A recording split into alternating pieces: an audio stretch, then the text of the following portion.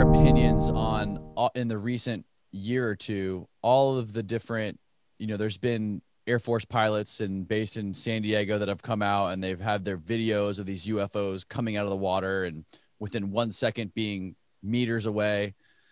Do you guys pay any attention to that stuff? Well, I do. I mean, I cannot speak for others. My view on these reports, these eyewitness reports of unidentified flying objects, UFOs that are unusual.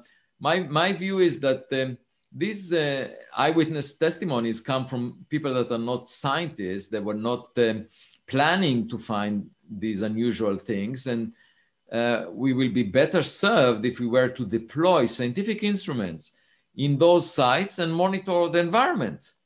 I have two concerns about these reports of UFOs over the past decades.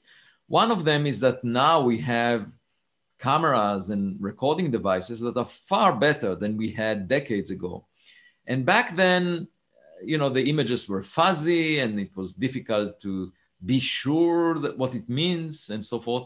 But with present day instruments, it should be crisp clear. They are much better than we used to have, and they are still fuzzy and on the margin of believability. The second reservation that I have is there are many more cameras available to monitor environments right now by orders of magnitude. People have cell phones, you have drones, you have cameras on satellites, on airplanes, in the streets of cities. And the number of video cameras looking at what's going on is many orders of magnitude larger than it used to be a decade or two ago. Nevertheless, the reports on UFOs have not increased. So that concerns me that maybe, all of these reports were sort of artifacts of the instruments that were used or impressions of natural phenomena. But I think that it would be appropriate to deploy scientific instruments and check it out. It's really, science is about reproducibility of results. So one-time events are not believable in science. You should be able to reproduce them by being in the same environment under similar circumstances. And I would trust instruments recording these events. There is this biblical story from the Old Testament about Abraham that heard the voice of God, and that voice told Abraham to sacrifice his only son, Isaac. And imagine Abraham having a cell phone with a voice memo app.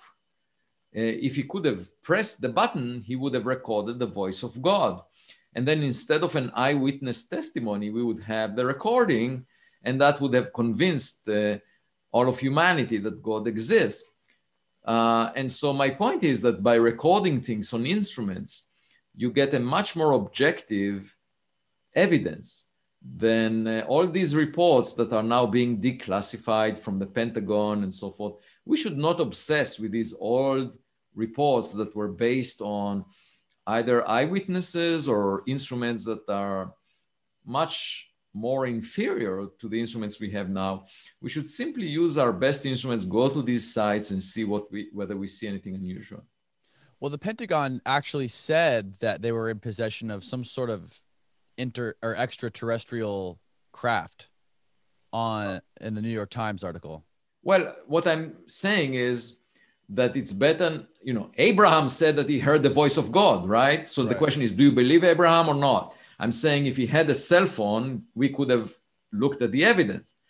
He didn't have that, and then you have to decide whether you believe the biblical story or not. And the same is true here. People report things, and I don't know whether to believe them. So the only way for me to believe them, scientifically speaking, is to deploy recording devices in the same sites and see if they find something. When you were talking about 3D printing and printing organisms, or basically duplicating ourselves on other planets. Now, I've heard reports of people who have worked at S1 and Area 51 have obtained crafts that are very small, saying that only really tiny beings that have no reproductive organs. Is it possible that other beings are printing these sort of cadavers or basically like humanoids, but aliens that can travel long distances through different solar systems that don't have to stay alive. They don't have to eat. You know, everything is possible, and there are lots of possibilities outlined in science fiction stories. And the key as a scientist is to look for evidence, and that should guide you as to which possibilities are real and which are illusions or you know, our imagination of what might be out there. It's sort of like a detective story. You can have a lot of infinite number of possibilities, and you just sort them out and figure out which one is realized by collecting clues and evidence. You know, and we could think that we are wealthier than Elon Musk. We could have a lot of money, and the only way to figure out what we actually have is to go to an ATM machine and check it out. And so the ATM machine represents an experiment where you actually check what you have. And that's what guides modern science, evidence and clues. Many times, scientists prefer to have ideas that do not stand up to the scrutiny of experiments. And that's legitimate as long as the ideas can be tested in principle. The frustration I have is that some parts of the physics community right now, there are hundreds of people working on ideas that will never be tested in their lifetime. And that to me could be a waste of their time, because it's imagining things that they may not exist. Real quick, I wanted to go back to the mission you just spoke about that's about to arrive in Mars in a couple weeks now. Mm-hmm. What is the purpose of that mission? They're looking specifically for life? Right. So this is the Perseverance mission. And yes, one of the highlights of this mission is to search for signatures of life. And there were previous missions going back almost 50 years that had some tentative evidence that perhaps there is something in the Martian soil that is going through metabolism, that is living, because they took a sample of that soil and they noticed that there is some gas coming out of it that may indicate life. And when they heat that soil to a high temperature, suddenly that goes away. And there was a suggestion that maybe it indicates that there is life in that soil. And so the Perseverance mission is equipped with all kinds of instruments that could search for life that may exist right now, but also search for life that may have existed before.